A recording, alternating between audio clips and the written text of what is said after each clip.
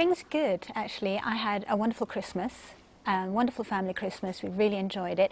It has been a tough year. It's really hard when you have your life splashed all over the papers, but you've got to get on with it, haven't you? You have. You've got to get on with it, make the best of what it is, and, you know, hey, I'm sitting here.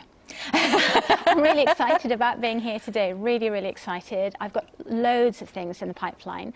I'm working on a book at the moment as well, cookery book, so it's not all bad.